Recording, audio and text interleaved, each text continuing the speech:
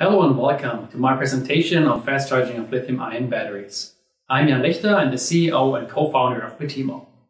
You know that fast charging is a crucial feature to make electric vehicles finally successful. So let's get into the details.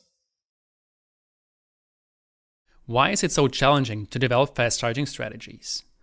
Well, before you fast charge a car, it sees different driving scenarios. And when you then fast charge, the faster you charge, the higher the aging risk becomes. This goes to an extreme if you go even below 15 minutes. In my presentation today, I want to show you how you can perfectly balance aging risk and charging time, and reducing the aging risk while at the same time reducing the charging time. I want to start with some fundamentals on battery modeling before I introduce the fast charging strategy. I then show you how you can use CarMaker to get the battery at a certain state and follow up with a fast charge. I close my presentation with a short summary. How do you get a battery model? There are different approaches and you can see them on the slide. I used the graph to show that the higher the effort that you put into the model is, the higher the accuracy becomes. There are very simple models that are just based on a heat source, and they are in general not used in an automotive context. If you make it a little bit more complicated, you end up with equivalent circuit-based models that consist of like an open circuit voltage source and inner resistances, RC elements, and so on. And all of these quantities can be lookup tables of interstate variables. The problem is that these models are still linear and cannot describe the battery in the full operational area, especially in an automotive context. And that's why more complicated and more accurate models are needed. And these are either electrochemical models, or if you go even further, microstructural models that really calculate the battery equations on the real microstructure of an electrode. The problem there is, and that's what you see on the slide, is that if you go further than level 2, the effort becomes really, really high to generate such a model. And this is exactly where we as Batemo come in. We take care of that. So we ensure that the effort on your side is really low, and we create high precision, physical, parameterized, and validated battery cell models. Three things are really important in that context, and I already mentioned them. Our model is physical, it's specifically parameterized for the cell that you used, and we demonstrate validity and really prove that the model is correct. Because these three things are so important, let's go through them step by step. What does physicality mean? I already mentioned that you have these very simple level 1 equivalent circuit-based models, and they are like kind of standard in the automotive sector in many companies.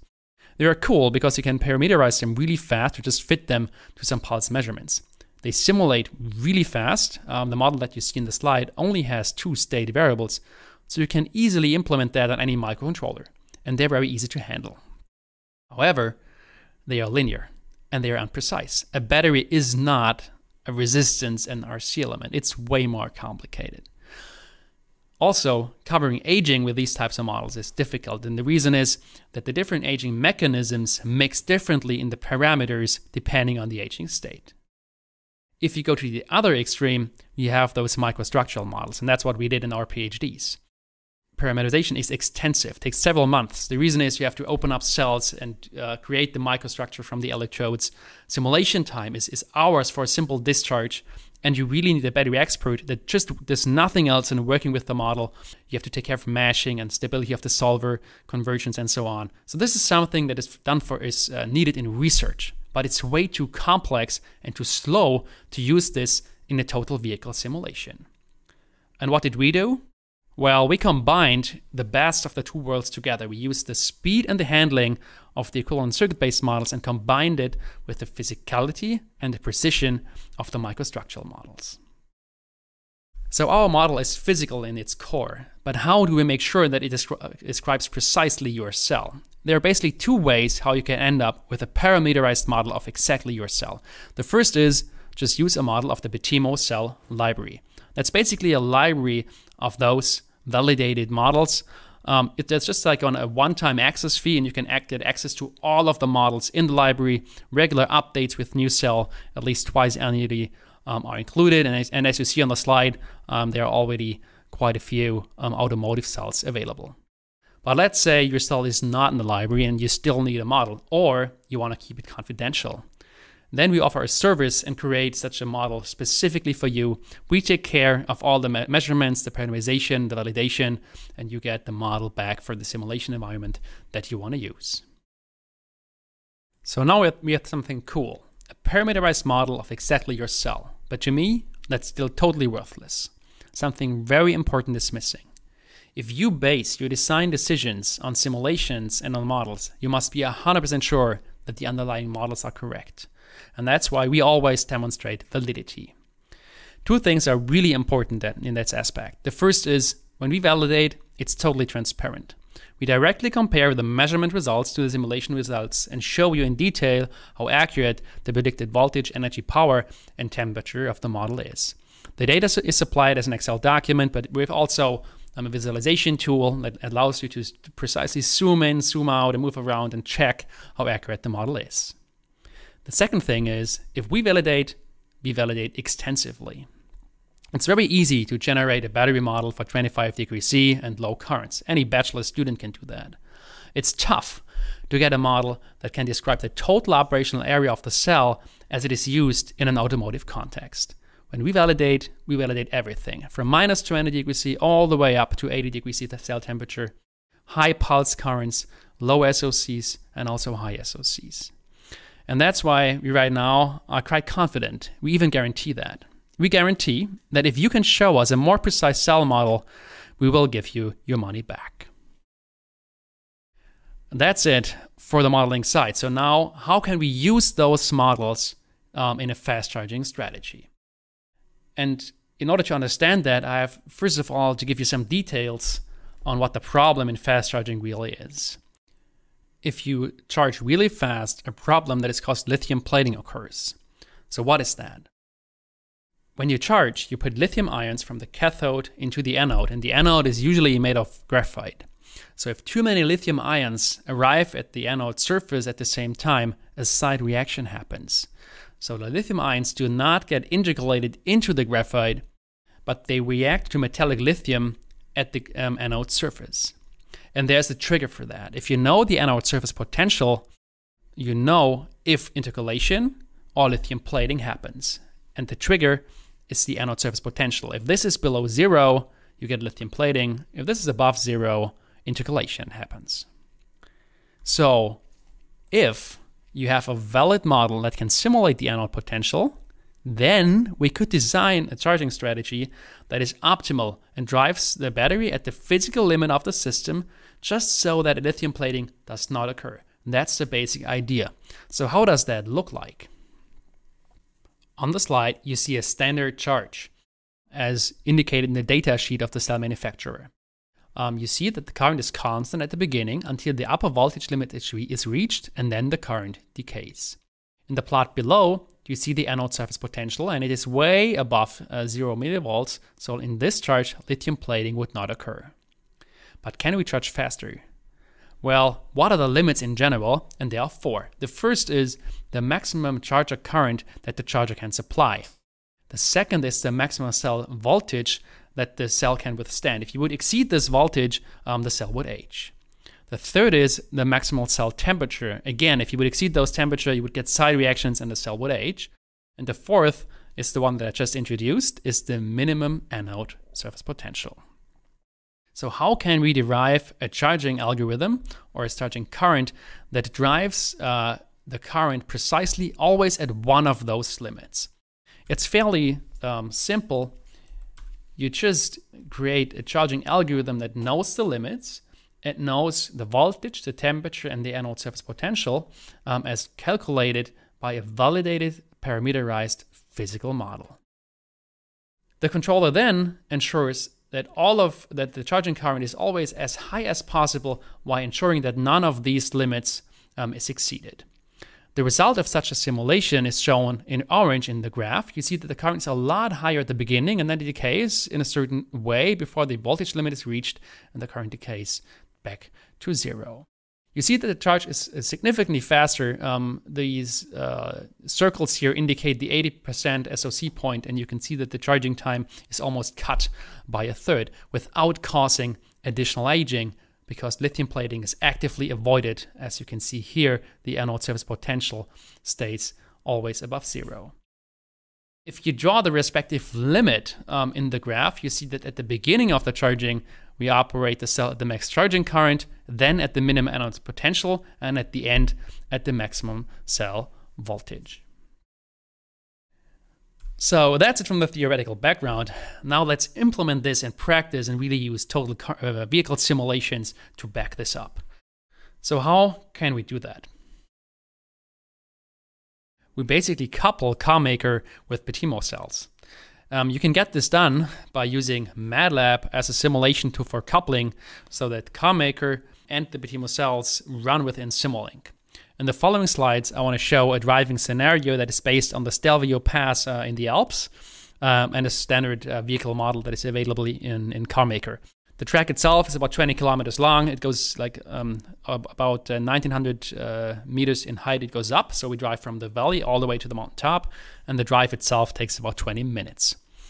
The battery model that I want to use is the Sanyo GA cell. That's an energy cell in the 18650 format. Has 2.5 amp hours of capacity. And it's a cell that is currently used in series production in energy applications.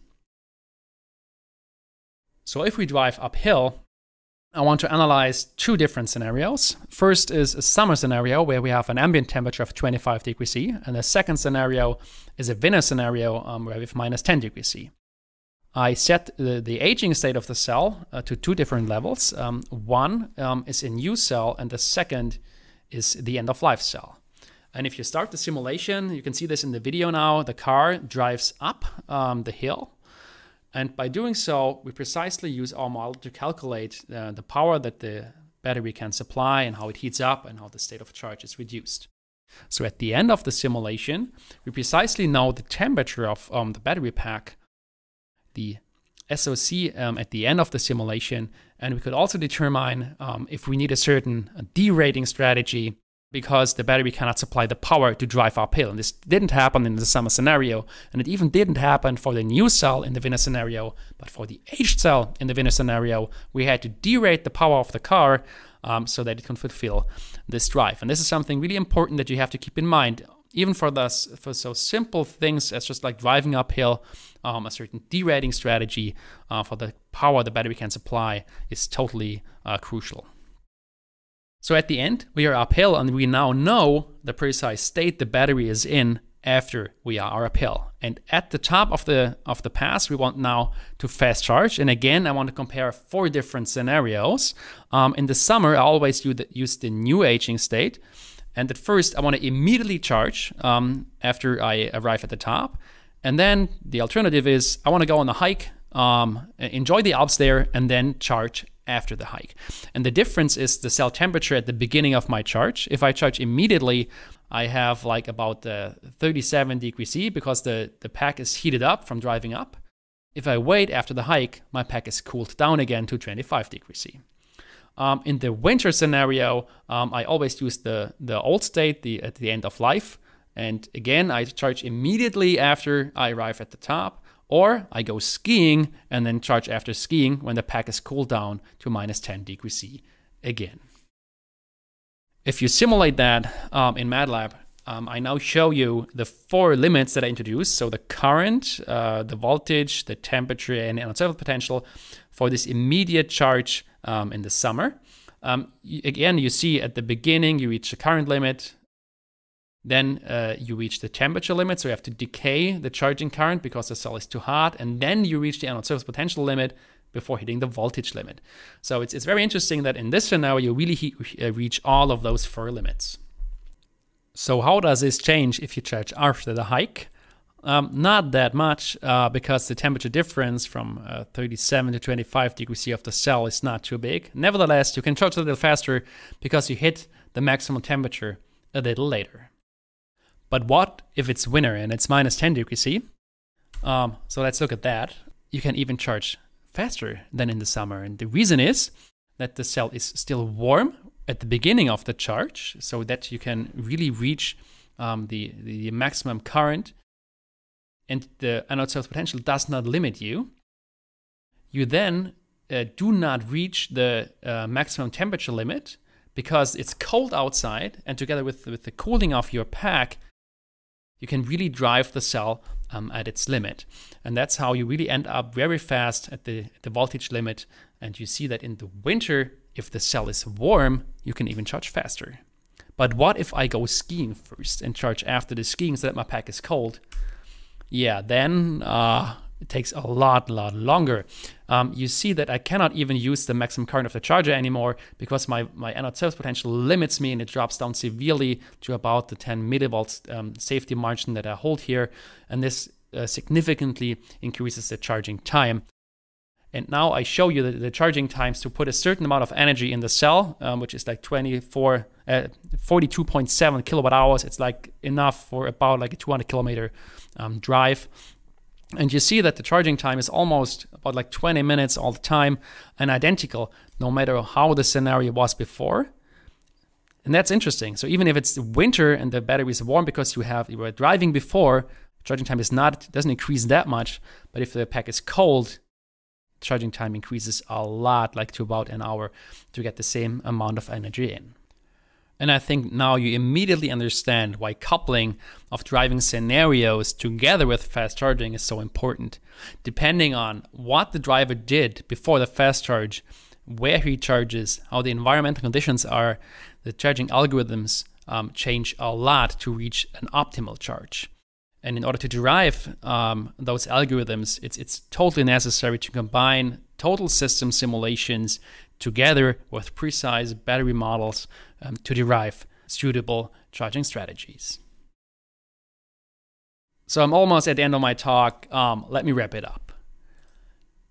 I showed you that you have different driving scenarios and that they strongly influence how the fast charging looks like. And this is a really complex thing. So in practice, you don't have just one cell, but you might have different cell suppliers, and you want to analyze like which cell gives me the best fast charging. You might have a heater inside of your pack, and it's tough to find out how to heat and in what conditions should I heat how much. And if it's warm, I have to cool my pack, but how much should I cool? Then I have aging. So how does aging influence my fast charging? I have a driver that does different things like charging immediately or go skiing and then charging. And you see how complex this is. There are just so many different combinations, and there's no way that you can find a solution and an optimal algorithm just by guessing or by going to a laboratory and perform some measurements. In my opinion, there's only one solution. You have to back this up by simulations. That's the only way how you can get all of this complexity handled. And to get it done, you need total system simulations where you couple total vehicle simulations, like if you do them in CarMaker, together with high precision physical cell models like from us. And that's what I showed in my talk to you today. Special thanks go to Dr. Pascal Picha from IPG Automotive. He greatly supported me in generating the simulation results I showed you. If you want more see like it or have open questions, please do not hesitate to contact me or visit Batemo.com.